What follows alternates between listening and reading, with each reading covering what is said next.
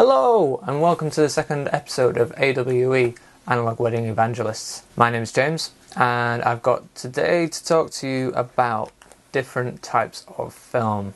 Maybe in the first episode we talked too much about technical things like Hasselblads, so we're going a bit basic today. Films! So the different types of films that you might come across. The standard ones are E6 C41 and black and white. These might not mean anything to you.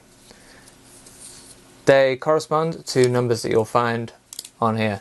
So here we've got C41, here it says black and white.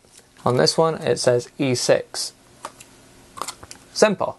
But what does it mean? Well, when you develop them, your negatives will come out differently. Thing is, all negatives aren't negatives. When you develop your films, if you've got medium format, they'll come out in this long strip. This one is a negative. So they call it a negative because your image will come out reversed. So your reds are green, all your colours are the opposite colour. So when you enlarge it, it will come out the opposite to what it is on the negative. So when you pass through a green, it becomes red again. So this one's a negative. The negative was C41. This is E6. E6 is not a negative, it's a positive. You might also hear it called a transparency or a tranny. These are different. This one's been cut up just to make it easier. What you get with the transparency is a positive image. So you can project these onto a wall and it will come out looking exactly as you took the photo. So when you look through it here, you can see exactly what you took on the day. Awesome. The black and white, that's not black and white. The black and white is pretty self-explanatory. It's black and white. These come out most of the time as negatives. There are some negatives that are positive just to break things up a little bit, but don't worry about those. Chances of you finding a positive film that's black and white are pretty slim.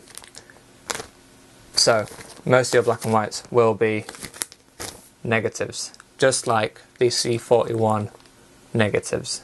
So they come out where your blacks are whites and your whites are blacks.